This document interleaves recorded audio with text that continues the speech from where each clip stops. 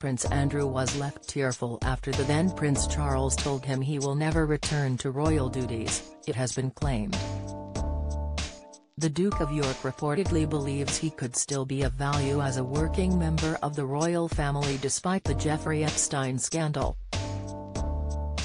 But Andrew's comeback hopes were reportedly crushed during a meeting with his brother Charles, who is now king, at his Berkeley estate in Scotland in September, days before the late Queen's death. Only Charles and his younger brother were said to be present for the discussions, described as emotional and fraught. A source told the Mail on Sunday, Andrew was totally blindsided. He is utterly bereft. He always believed there was a way back.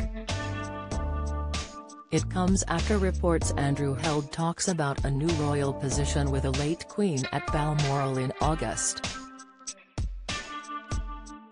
A source told The Sun at the time, he's hoping the Queen can influence Prince Charles and Prince William, who see no way back for him. The 62-year-old stepped back from public duties in 2019 following his disastrous Newsnight interview over his association with billionaire pedophile Epstein.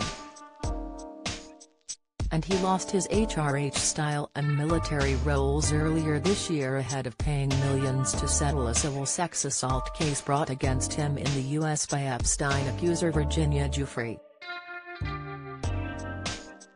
Ms. Giuffre accused Andrew of sexually assaulting her when she was 17. He has always strenuously denied the claims, and the settlement was not an admission of guilt on the part of the Duke. Earlier this year, it was reported that Andrew wanted his HRH status back, along with his Colonel of the Grenadier Guards role. A source told The Telegraph, the colonelcy of the Grenadier Guards was his most coveted title and he wants it back. Having remained a Councillor of State, he also believes he should be included at royal and state events.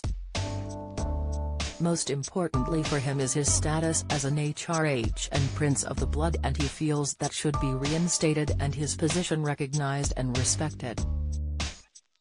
It came as Charles and Prince William are said to have intervened in June to block Andrew from appearing in public at the Garter Day service at St George's Chapel in the grounds of Windsor Castle, one of the most colourful dates in the royal calendar.